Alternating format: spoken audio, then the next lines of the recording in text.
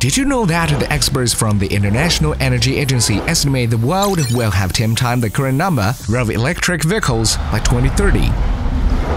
The rapid growth of the electric vehicle market also increases the demand for the batteries on which they rely. The most common type of battery for electric cars emits 61 to 106 kg carbon dioxide per kilowatt-hour of carbon emissions. Most of these stem from the processing and mining of the essential raw materials such as lithium, nickel, and cobalt. More critically, if the provision of the EV batteries capacity decline to below 80% of the rated capacity, we'll face the decommissioning problem. However, many retired batteries still contain the wealth of recyclable materials. Using a high-quality recycling process will not only reduce the carbon emissions across the industry, but also reduce pollution by preventing their disposal. So, let's learn about this important process today. We currently use two methods to recycle or reuse components from retired traction batteries. The first, named cascade utilization, takes apart and reassembles batteries which still retain a relatively high charging capacity for use in other applications such as energy storage.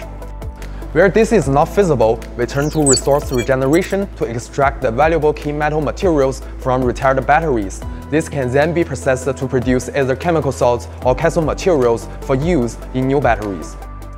CATL innovatively developed the directional recycling technology (DRT) for the resource regeneration process, helping recycle up to 91% of lithium and over 99.6% of nickel, cobalt, and manganese from retired batteries.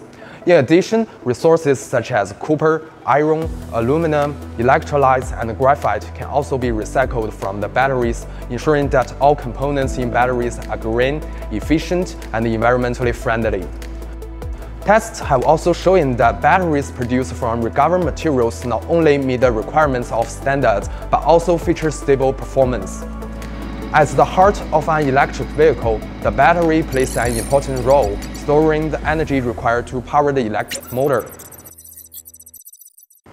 However, how can we be sure that those batteries produced from recovered materials are just as effective as those produced entirely from primary materials?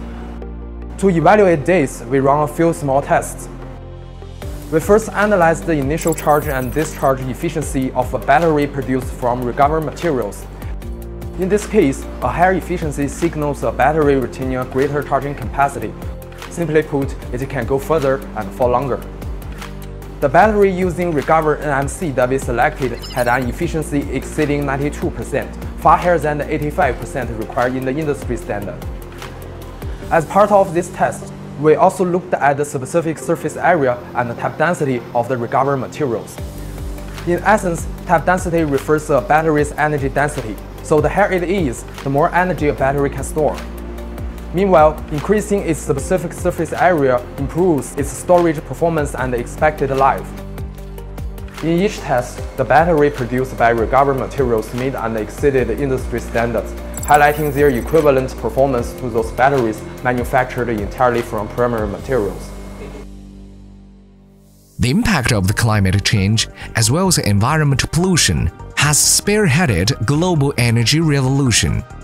CATL, through its subsidiary BRUMP, is working with customers to create an integration of the entire industrial chain, a closed-loop ecosystem. This process will promote the recycling of expired batteries and help achieve global carbon neutrality ambition.